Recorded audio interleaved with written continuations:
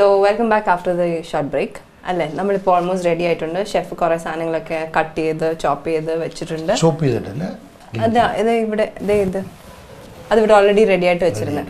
Okay, so then അത് ഞങ്ങൾ boil ചെയ്യാൻ വേണ്ടി പോവാണ്. സോ ഫൈനലി എല്ലാം ഡിസൈഡ് ആയല്ലോ അല്ലേ? സാലഡ് ഉണ്ട്, ഒരു പൈനാപ്പിളിൻ്റെ സാലഡ് ഉണ്ട്, പിന്നെ മെയിൻ ആയിട്ടുള്ള ഫിഷിൻ്റെ എന്താ നമ്മൾ ചെയ്യാൻ വേണ്ടി പോകുന്നത്? നമുക്കൊരു ഡ്രൈ ഫിഷും ചിക്കനും ഡ്രൈ ഉണ്ടാക്കും. ഓക്കെ, സലാഡ് കൂടെ രണ്ട് സലാഡ് ഉണ്ട്. ഓക്കെ, സലാഡും റൈസ് വേണ്ട. ഓക്കെ, കുറച്ച് ഹെൽത്തി ആയതുകൊണ്ട് ശരി, ഡൺ ഡീൽ. സോ ഞങ്ങൾ വെള്ളം ബോയിൽ ചെയ്യാൻ വേണ്ടി വെക്കുകയാണ്.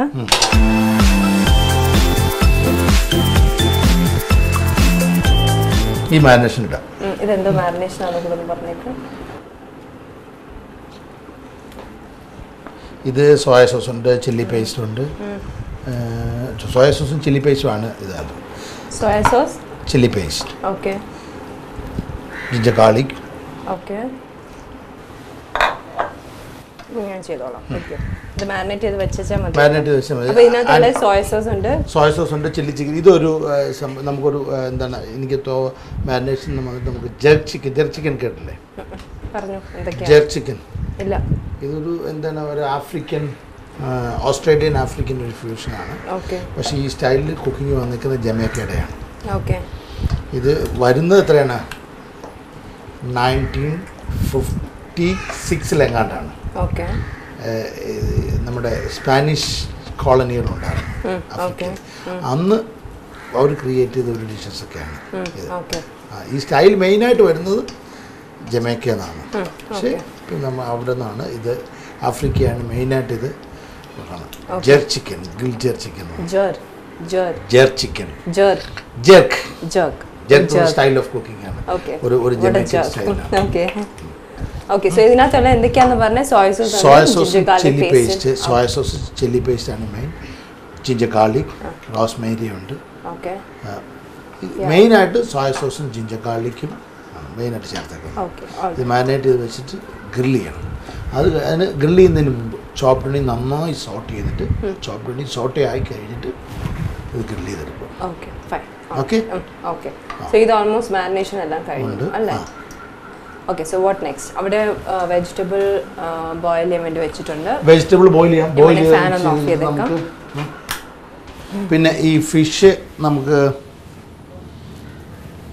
സോ ഷെഫ് ഇവിടെ ഒരു ഫിഷ് ഇരിപ്പുണ്ട്. What are we going to do with this omelette? എനിക്കിവിടെ വന്നപ്പോൾ ഫ്രിഡ്ജിൽ നിന്ന് ഒരു അരപ്പ് കിട്ടി. നാടൻ ഏതാണ്ടല്ലേ അത്? മാഡത്തിന്റെ എന്തോ ഒരു സ്പെഷ്യൽ മസാലയാണ്. നമുക്ക് പറഞ്ഞുതരാൻ സാധ്യത വളരെ കുറവാണ്. ഒന്നും വേണ്ടുന്നില്ല, ചിരിച്ചുകൊണ്ടിരിക്കുകയാണ്. വേണ്ട, നമുക്ക് കണ്ടുപിടിക്കാൻ. നമ്മൾ ഇത് വെച്ചിട്ട് ഏതായാലും ആഗോലി ഇവിടെയുണ്ട്. I cannot have. ഞാൻ കഴിച്ചായിരുന്നു, ഞാൻ എപ്പോഴും പറഞ്ഞേനെ. അപ്പം ഇതുകൊണ്ട് നമുക്ക് ആ പോംഫ്രെറ്റിനെ ഒന്ന് ജമൈക്കൻ ആയിട്ടുണ്ട്, ജെർക്ക് ചിക്കൻ, പിന്നെ 2 salad. Okay, fine, all right. So ഞാൻ എന്താണ് ചെയ്യുന്നത്? പിന്നെ വെജിറ്റബിൾസ് ആക്ച്വലി എന്തിനാണ് ബോയിൽ ചെയ്യുന്നത്? നമുക്കൊരു ഇതെല്ലാം കട്ട് ചെയ്തിരിപ്പടെ നമുക്കൊരു സലാഡ് എന്താണ്, ഒരു ബോയിൽഡ്, പിന്നെ നമ്മുടെ ട്യൂണ സലാഡുണ്ട്. എഗ് കൂടെ ബോയിൽ ചെയ്തെടുക്കണം. സോ ഇനി ഫിഷ് മാരിനേറ്റ് ചെയ്യണ്ടേ? ഫിഷ് മാരിനേറ്റ് ചെയ്യണം, ചിക്കൻ മാരിനേറ്റ് ചെയ്യണം. അത് അവിടെ നിൽക്കട്ടെ. ഞാനിത് ചെയ്യാം. ഓണിയൻ ചോപ്പ് ചെയ്യാം, എന്നിട്ട് ഫിഷ് കട്ട് ചെയ്തിട്ട്. അപ്പോൾ എനിക്ക് ചെയ്തു തരേണ്ടത് ഓണിയൻ സോട്ട് ചെയ്ത് തരണം. ചെയ്തുതരാം.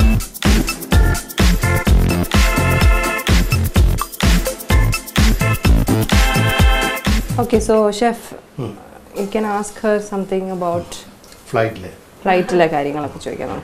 ഒത്തിരി പുറത്തൊക്കെ പോകുന്നില്ല, എല്ലാവരും travel ചെയ്യുന്നല്ലേ? ഫ്ലൈറ്റിലെ food it was nice. കുറേ എയർലൈൻസിൻ്റെ ഒക്കെ ഇറ്റ് വാസ് നൈസ്. പക്ഷേ ഇപ്പം ഐ തിങ്ക്